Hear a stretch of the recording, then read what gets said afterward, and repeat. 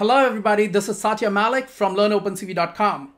I'm very excited to announce the Best Project Award for our course, Computer Vision for Faces. It has a cash prize of $1,000, but the journey people went through is priceless. The response to the course was overwhelming. We had opened the course for only 10 days and 429 students enrolled for this course. In this course, we started with the basics of image processing and computer vision. There were no prerequisites. You only needed to know C++ or Python. We then moved on to topics like image filtering and image warping. And then we learned about facial landmark detectors and how to train your own facial landmark detector from scratch. It was an interesting mix of theory and practice because as a result of all this theory, we also learned how to build your own Instagram filters as well as Snapchat filters. And this course was so much more than just faces. We learned about machine learning techniques like image classification, object detection, and tracking. And in the end, we learned about very advanced techniques like face recognition and emotion recognition using deep learning. So it was a very comprehensive course, a very good starter course for somebody who has no experience in computer vision, machine learning, or artificial intelligence. First, let's start with notable submissions. These are very good submissions, but they did not win the prize.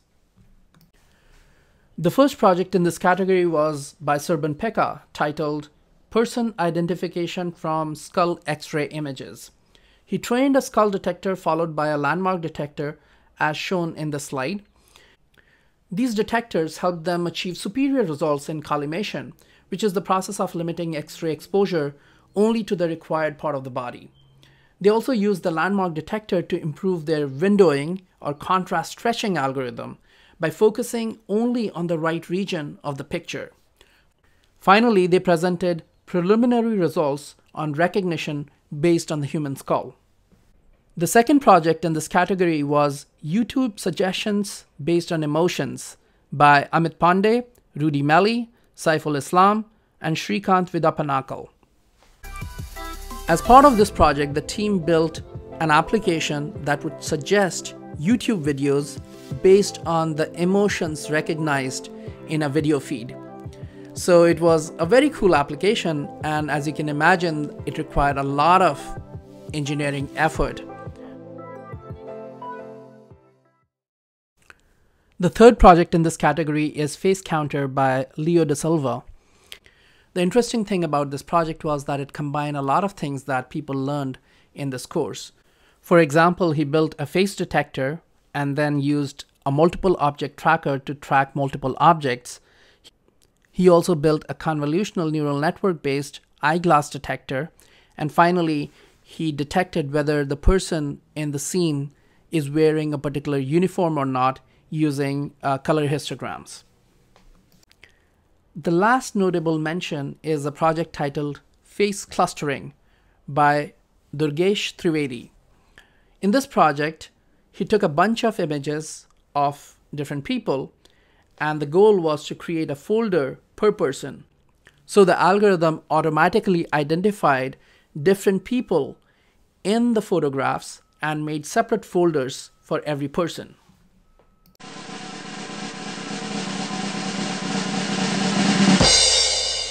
And now it's time to announce the Best Project Award. We have two winners. It was a tie and we decided to split the prize instead of doing a coin toss. One of the Best Project Award goes to Image Colorization Using Deep Learning by Junhao Yu. The goal of this project is to convert a grayscale image to color with no additional input. Now the problem boils down to predicting the A and B channels of a color image in LAB color space. Where the L channel is the grayscale image just provided, we need to find out the A and B channels. In this project, 3 different neural net architectures were explored, including one which was based on VGGNet and another one which was based on autoencoders. The final results were not perfect, but very encouraging. In this example, you're looking at the ground truth on the left and the output of the colorization algorithm on the right. You can see that it correctly colors the banana yellow and the apple red, but it doesn't quite find the boundary exactly all the time. Here's another result. On the left, you see the ground truth, and on the right is the result of colorization. You can see that the image is very plausible. The sky is blue. The grass is green, even though it is not the same color as the ground truth, but it is very plausible. The trees are green, and the cloud is approximately white. So these are results which have been obtained by no human intervention. The model was trained on millions of images, but after that, there was no human intervention at runtime. And finally, here's another result, which is very interesting because you can see that it did not get the original color. Because in the training data, there were a lot of blue sky images, so it chose the blue sky instead of the orange sky. However, this is a very plausible colorization. That brings us to the second winner of the Best Project Award. The project name is Doggy Smile by Elzbieta Vlachenska. The problem statement is really simple. How do you take the best picture of your dog? It's not that simple. First of all, the dogs do not look at the camera when you want to take a picture. As part of this project, in the first step, she used OpenCV's deep learning API to load a dog detector based on single-shot multibox to detect dogs. Once the dogs were detected, the challenge was to grab their attention. This was done using a few different whistle sounds, which made the dogs look at the camera. Finally, she wanted to confirm that the dogs were actually looking at the camera. And for this, she used dlib's dog facial landmark detector and using some ad hoc pose estimation determined whether the dog was actually looking at the camera or not. And if the pose looked good, she took a picture.